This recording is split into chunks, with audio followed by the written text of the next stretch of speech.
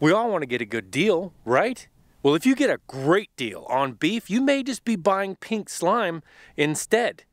We know one thing. We know the price is rising in the stores for meat that we buy. And we know that ranchers are not making any more than they were. How is this happening? Well, I was able to catch up to a guy by the name of Mike Calicrate and have a conversation with him down in Wyoming. You're probably going to be a little bit shocked about what you buy in the grocery store and what impact what you buy has on the great land of the United States. What is pink slime and how is it being used by? Well, pink slime is really a byproduct of the boxed beef industry, which is the big meat packers that slaughter most of the 85% of the cattle in the country are slaughtered by these big meat packers that produce a boxed beef product. And that's compared to carcass business, 50 years ago. Now it's boxed beef. Well, So carcass beef would be like the cow is hung in a full carcass with no hide on it and everything. Right. Versus being in it, like cut up in a box right off the bat, right? That's right off the bat. So within 24 to 36 hours, an animal that is slaughtered at a big slaughterhouse that might do 6,000 animals a day is put into a box. So it's cut up into the primal pieces, the smaller pieces, not the final retail cuts, but the middle primal cuts. And what happens is, as a result of these fast chains, inexperienced workers, we're getting a lot of pathogens, contamination on the meat. Well, the problem is we're not dry aging, which is a natural intervention for pathogens. We're putting it right into a plastic bag and putting it in a box. Well, when you open up the plastic bag, you end up with the pathogens now starting to grow and wake up and become dangerous. And so what happens in the slaughterhouses, they do this trimming on the outside of the carcass. Well, that's where pathogens would be. Well, with the pink slime, or lean, finely textured beef, as it's also known as, LFTB, they're basically taking those trimmings and cooking them and spinning off the fat. And what's left is not necessarily muscle, it's connective tissue and stuff like that. It's pretty ugly. And then they pelletize that and sell it to hamburger processors, sausage makers, to add as a cheap filler. And that's what pink slime is. And during, what year was it? 2006? I think, well, whatever year it was, ABC News did a story on this product, and it just blew up. And there was a housewife mom in San Antonio, Texas, that put out a petition saying, this is in our school lunch programs and it shouldn't be, and I'm not very happy about it. Well, she ended up with 250,000 signatures right away, and ABC News got on it and exposed the whole thing and interviewed the USDA scientists that thought it was a terrible thing that it was even in our food system. It should be just a rendering product that should go into pet food or something like that. And ABC News got a hold of it and blew it up, and then they also got sued by this company, Beef Products Incorporated. And the company that's creating the pink slime, or the company that's creating the pink slime, okay, along with advanced meat recovery and sure, other things like mechanically separated meat and other things that they do, and so it basically blew up, and BPI, Beef Products Incorporated, didn't really produce much after that for a while until the ABC case was settled. They got a bunch of money, and now and of course USDA decided that it didn't need to be labeled. Well, that's a big mistake. I mean, so USDA decided that it didn't need to be put on the meat, that this concludes pink slime. Is that what you're talking that's about? right. Yeah, okay, so they're saying no, you don't need to know that you're eating pink slime. Yeah, Joanne Smith was the undersecretary at the time, very, very big meat packer friendly, and she said, "Look, if it's pink, it's meat." And so they took the label off of the product, so nobody even knew. I mean, as if they would anyway. LFTB. No, nobody knows. Nobody. I mean, you don't know anyway. But still, it needs to be on the product. Better yet, it shouldn't even be produced. I mean, think about, what does anhydrous ammonia do? It's an intervention. It's a pathogen killer.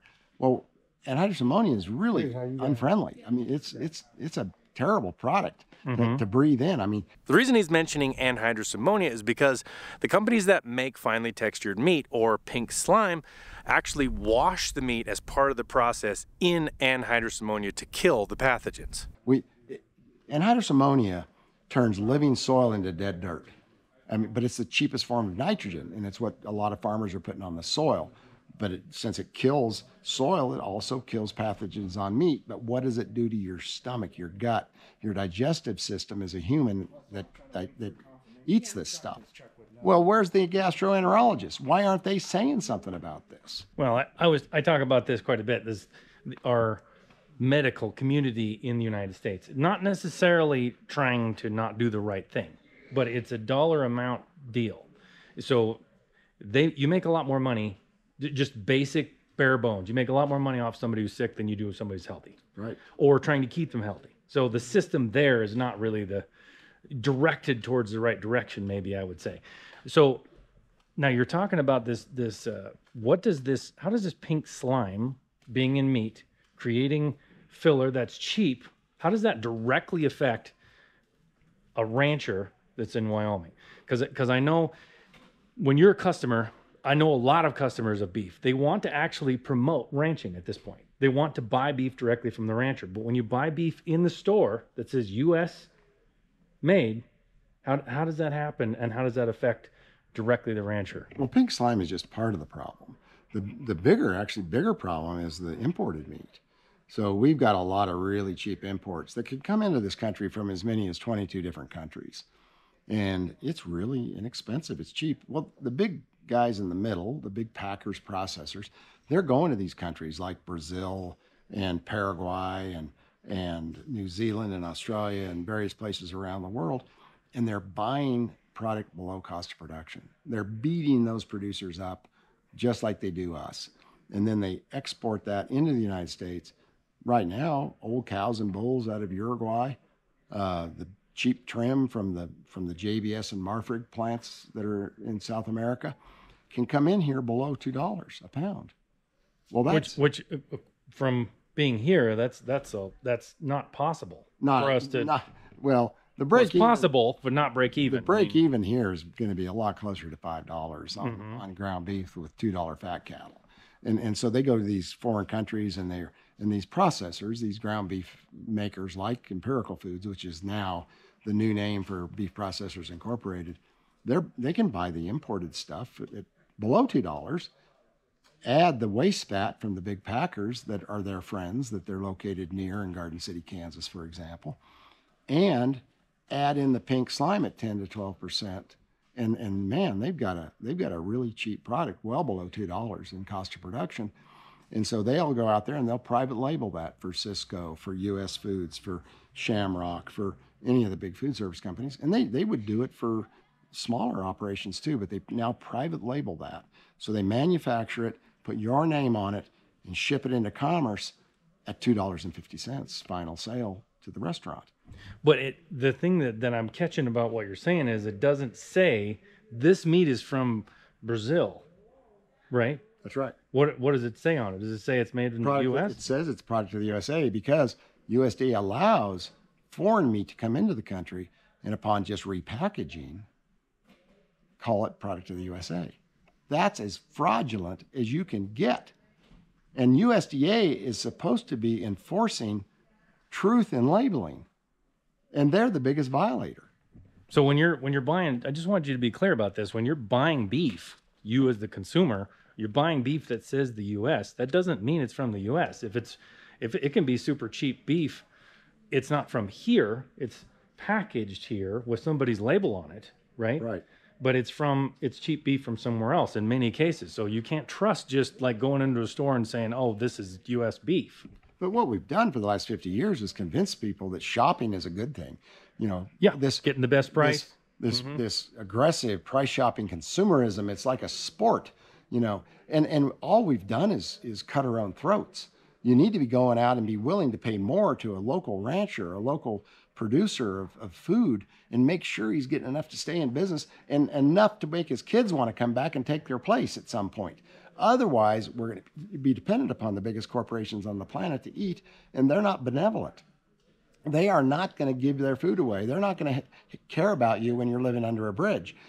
But you got to build community, and I say build community around local food, but recognize that the cheaters are in the marketplace that are getting away with misinforming consumers, and it just needs to stop. But the first thing we have to do is give it up. Give up the aggressive price shopping consumerism. Stop being that consumer. and think more about becoming a citizen. What should your community look like? What can I do to help my community, to help my neighbor, to make the place we live better? If we'll do that, we'll avoid a lot of this terrible stuff like the imported $2 trim and blended with the fat and the pink slime. We just won't eat it anymore. We won't be tricked the way that we are today. So one of the things is if you want to support ranchers, you want to support local ranchers, there's got to be ways for you to find that product, right? Right. And so in communities I would ask you this, what's the importance of saving small communities in the U.S.? There's certain areas in Montana, Wyoming that are growing in population, and the little towns out in eastern Montana, Wyoming, places like that are dying off because the ranches there, they can't make any money. A lot of their kids don't want to stay. Why is that important to consumers in the long run to keep the ranchers on the ground? These are the food producing places. This is where cows eat grass and turn it into beef that we get to eat. If we continue to allow the big meat cartel, which includes the big packers, the big retailers and food service companies, to continue to steal from these ranchers, they're not going to be there. And so we're not going to have the food that they produce, but the economy's not going to have the wealth that they create when a cow eats grass and has a calf and turns into a hamburger on your plate. We've got to support these people. And they're the stewards of our land. And a cow grazing grass is a carbon sink. A cow eating grass, especially in a well-managed grazing program, can take 4 times the carbon out of the air that an otherwise poorly managed operation would do. And so it's from an environmental perspective, a cow has got to be in the environment. You know, when we first came here, when the Native Americans were the only ones here, how many buffalo? Yeah, somewhere 100 between million buffalo or whatever. who knows, 30 to 60 Yeah. million or more. Nobody Yeah. really knows, but it was Yeah. lots and lots. Yeah, yes. now we have, we've got 28 million cows. I mean, it's nothing. And if you drive up through Wyoming into Montana, where are the cows? Yes, we had a drought. We did. But the prices have been so low for so long that now when the price does finally come back on calves because we've just pushed it too far, too long with low prices, we can't rebuild the herd. So now what's going to happen to the grass? It's going to burn. We're going to end up with some fires that are going to be epic fires because of the lack of grazing livestock, not only on these ranches. That'll be blamed on global warming. Yeah. But so now the price is up the price is up to $3. Okay, which On a is calf. great. We're So now the celebrating. ranchers can sell the calf to the market for $3, which is almost double what they were getting. So you say this is a great thing or not? Oh, it's a great relief, but I've been around a while. I've just seen this happen over and over again, and every time it does, it eliminates more people, especially that guy in the middle that buys the calf and hopes to sell it to a packer. He's buying in a more competitive market than he's selling in. That is a recipe for failure. So kind of explain that. So okay, first of all, if you don't understand the process, everybody asks me, like, so the price is going up in the grocery store for beef, but so the ranchers should be making a ton of money, but the ranchers aren't making any more money. So why is that? Where's the money going? Well, the rancher is just a cost to be reduced to the big meat cartel. And so the rancher produces it in a calf. Like in Montana, you'll sell a 500-pound calf off a cow in the fall. That calf then will go to a feeder somewhere, a backgrounder. Maybe they're in Nebraska or Iowa, somewhere where there's corn growing. And then they feed that calf. And some of them are going to finish that calf up into a full weight slaughter animal. And some of them are just going to grow it and sell it off to a feedlot that does that. But you've got these middlemen that buy the calf that comes off the cow. They're really good husbandmen. They know how to treat a sick animal. They know how to create an environment where the calf is happy and healthy and doesn't get sick. Well, those guys are gone. We've lost 85,000 of those operations Because they're not making any money either. They cannot make it because they can't make it because they're buying calves in a more competitive market than they're selling their finished product in. And so why is the market at the top not competitive? because Walmart pushes down on the packer and the packer pushes down on the cattle feeder. So who's and the cattle- actually making the profit? Because over the course of the last 30 years, you got lots of inflation going on. Right. So the rancher's not making that. I can see that in the pricing. Right. So who is the making retailer's that? making the money? The Walmart, Kroger, Albertsons Safeway, Costco. They're making the money. They've captured a huge share. It used to be the packer was kind of in control. They could control the price they were paying for livestock and also dictate to the retailer. Well, now the retailer's gotten bigger than the packer, more powerful than the packer, and the retailer is able to push down on the packer. I often talk about how the big retailer is robbing the bank and the packer's driving the getaway car. Well, the packer's got the market power to pay less for livestock, but he doesn't have the market power to sell the box beef higher. And so they're in the middle, but have done extremely well, way better than they ever should have done. But the producer's losing, and they're just a cost to be reduced. They're the course of least resistance for the big retailer and the packer to increase their profits. So over the course of these years that we've seen all this inflation, I saw a chart in there where you're talking about the price of, what do you call it? What percentage of the dollar that goes into the food the rancher or the person who grows the food is actually making, right? Yeah. So when I started out in 1972, when I bought my first cows, we were getting about 68% of the consumer dollar back to the farm and ranch gate, back to the producer who finished the animal and sold it to the packer. So hold it. So that means that if you spend $1 on food, the consumer does, 68% of that goes to the rancher. Correct. Or they're the ones. Or the rancher is making 68% of Yeah, that. and they're the ones that have got the investment. They got the land. They've got the risk. They got the huge amount of risk. Huge risk. Huge risk. And so they were getting about 68%, and they were doing okay back in those days. They're okay. Their kids wanted to come back. The families were pretty stable.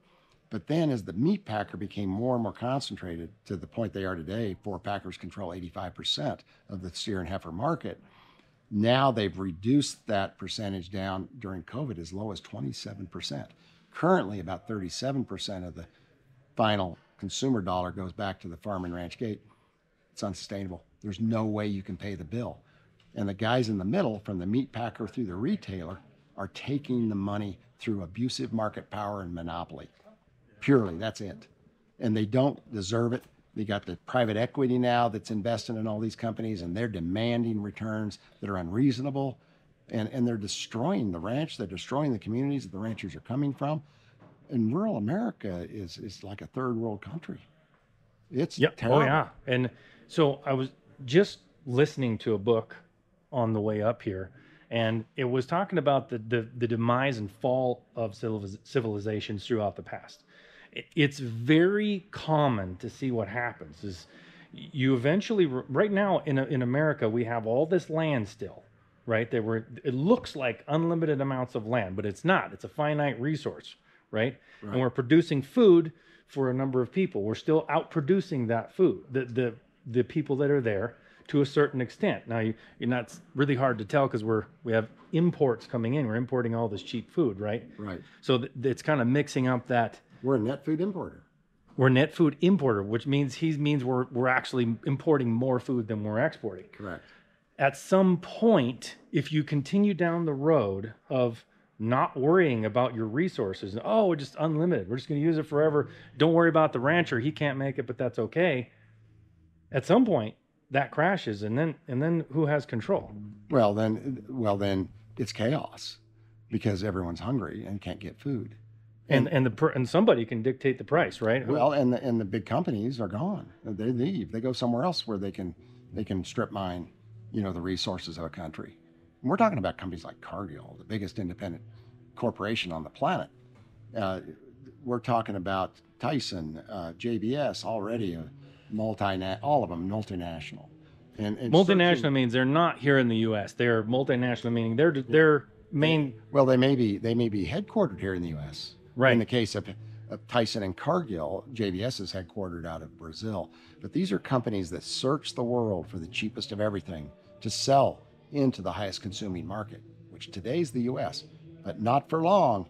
If we can't continue to create the wealth from the soil and through agriculture, we look at the amount of debt we have right now. The only hope of paying it is through production, production from the land. And we are destroying the resource. We're letting the soils wash away and blow away. David Montgomery wrote a book. That might be the one you're talking about how civilizations fail. And we're on our way big time right now. So as a consumer, trying to find the best like price for a product, we're very good at that in America, but we tend to not think about the long-term consequences of that, especially if you live in a city where you're, well, I don't even know if that's true. Even in the country, you try to make your dollar last longer. So you're trying to, you're really shopping for that best price, not thinking about the long-term consequence. And then we can actually vilify our ranchers because they're harming the environment or something. Right. And without thinking what you're destroying is something you will have to pay for. And we're not paying them for their stewardship, for their care of the environment and of the land and the environment. In fact, we're running them off. We've lost 44% of our ranchers since 1980. But this whole price shopping consumerism is what's made the Walton family so wealthy. And the Walmart, Absolutely. and Walmart's Absolutely. so big. And It's a mentality too. right, we got to get over it. I mean, it's self-destructive. It will be the end of us if we don't recover and decide it's better to support our community and help our neighbor and love one another rather than pick each other's pockets. That's right. So I always say that ranching, just by doing what they do, just by them making a living, they actually create and protect habitat for wildlife, for our resources right out here. Just by doing what they do, they protect that, but they also create something else, and that's community. And we can get into that enormously, but that has changed drastically over the years. Yeah, the communities are gone. We've pillaged for so long that these small communities have just simply died. Main streets are dead, they're boarded up, and there's a Walmart within maybe 30 miles away. And now there's dollar stores showing up. So, I always talk about Walmart kills and consumes the prey. Dollar stores eat the decaying remains. And when it's done, it's done. Leftovers kind of thing. That's right. So to end on, I remembered what I was going to say. So what is the solution, or at least one of the solutions? Because I've always said it's not subsidy. You can't subsidize ranchers out of their issues. You can't, there's no program that's going to pay them money enough to make them come out of this. Solutions have to be that ranchers are able to make more money with the land they have, enough money to where they have the incentive to keep that land and do what they do. So what's one way they can do this? Well, even St. Paul said the husbandman, the rancher, the livestockman, absolutely must be the first partaker of the fruits. Now we've given him the leftovers, the crumbs. Mm-hmm. He can't continue to be the husbandman that we want him to be and need him to be if we're going to succeed as a civilization. And so we have to take what steps are necessary to increase the income at the farm and ranch gate and reward that husbandman, that land steward, with enough of the consumer food dollar that he can really do his job and his kids want to come back. Because it's more than just wanting to do your job. I mean, people say, well, ranching is the reward because it's such an amazing lifestyle. It is. But when you have the stress of the risk and the loss and the, like, I may not make it this year kind of a thing, and you're in a bad mood and your kids see that and they don't want to do that. No. And that's totally the way it is. Totally the way it is. You got 2 jobs in town too. So now you're actually doing all that work you used to do full time. You're doing it part time and trying to pay, the bills with 2 jobs in town. Yeah. So one of the ways that ranchers can move into making more of this money is selling directly to consumer, right? That's right. So how do they start going from where they're at to that? Well, and this is good. This made the full circle back to the cheap ground beef. They can't compete with that. So when they're selling direct, there's no way they can compete with $2.50 ground beef. But the other problem is if you're a rancher in Montana producing 400 calves a year off of your cows, you can't sell that many direct. I mean, and plus you don't have the infrastructure to slaughter and process that many animals. I mean, we've depended on these big, massive slaughterhouses for too long, and we've lost our local regional infrastructure. So we need to rebuild that. So the first step of this actually is to bring back community in and, rejuvenate the food market in this country is by understanding from the consumer that when they see this super cheap beef, it's actually killing their local rancher. Right. And it's sort of a lost leader in some ways too, because the average price at the retail level right now, according to USDA meat price spreads, is $8.31 a pound. And any rancher that could get a fair share of 8.31 a pound would be doing okay. But that's not possible because they are, again, a cost to be reduced, and they get the crumbs. And it's all about the abusive market power in the middle. We've got to break it up. So when you see, and also when you see like the production of a new slaughterhouse, people have this idea that if it's out of sight, it's out of mind, right? Right. Oh, we don't want to buy oil. We don't want to extract oil here. We want to extract it from Russia and pay them billions of dollars. Right. Kind of the mindset, right? Same thing with beef. These local communities are now attempting to build butcher, what do you call them? Well, slaughter facilities. Yeah, slaughter facilities. Processing plants. And I love Temple Grandin, and she says, she's the animal welfare expert out of CSU, but she says, look, it's slaughter.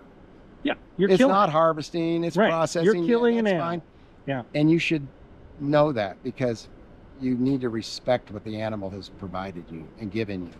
Don't underestimate, don't understate what that animal is actually given in its death, in feeding you. For you. Yeah. And it's also it's almost a step closer to personal responsibility for what you're doing. It's like hunting, where you're killing an animal and then you're consuming it. Right. It's something different in you when you do that, because you understand the responsibility you had in the death. When you're out of sight, out of mind, and you never understand it, and you don't want to say the words and all that kind of stuff, absolutely, it takes it out of the responsibility. So 50 people from Linger in Denver, a restaurant that we sell to, get on a big tour bus and they come out to St. Francis, and we actually do a slaughter just for them to observe. And so you've got 50 people on a kill floor on our ranch in St. Francis, Kansas, and they're young people mostly. Mm-hmm. And they come down and they watch this slaughter, and they absolutely, no one was offended. And they had such a deep understanding when it was over of the respect for that animal and the humane treatment that it's shown during this whole process. Mm-hmm. I mean, this animal didn't get on a truck and travel 500 miles to a big slaughterhouse where they got off and met 6,000 animals they'd never seen before. And I mean, this is as good as it can possibly get. And so now when you go to Linger and Denver and you eat, hey, where's your meat come from? It's pretty amazing because they've been there and they've seen it and they know the difference. And they are not price shopping, trying to beat us up on the price. And their customers are happy, they're profitable, and it's such an energy-filled gathering place. The way they've designed their whole venue there in that restaurant. So we've started out with the fact that you may not know that you're eating pink slime, but we've actually gotten into the heart of an issue here. And that's what I really wanted to focus on is, do you know where your beef comes from? Where your meat comes from? Because it's kind of difficult to know if you just go into the grocery store.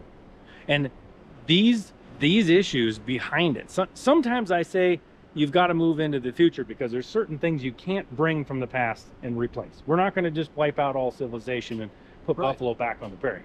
But there are things you can do for our future, because our future is in jeopardy in this country as far as food production, which I would say is pretty important.